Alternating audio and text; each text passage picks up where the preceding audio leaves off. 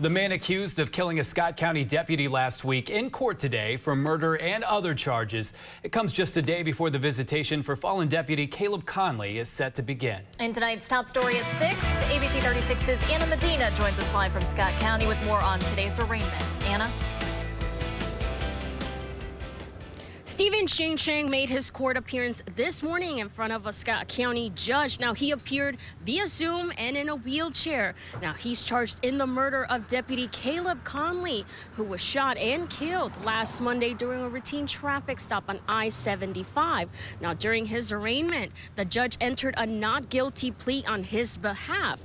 Now, Sheng is also facing charges out of Fayette County, including burglary and assault. Scott County deputies were also in the courtroom, including Sheriff Tony Hampton.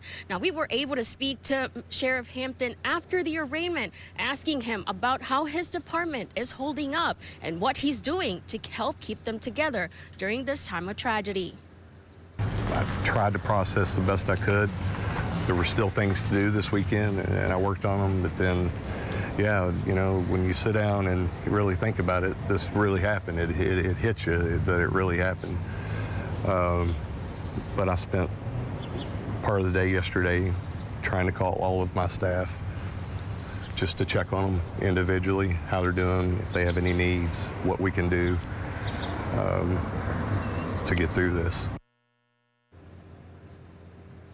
Sheng will be back in court next Tuesday for a preliminary hearing for the murder charge.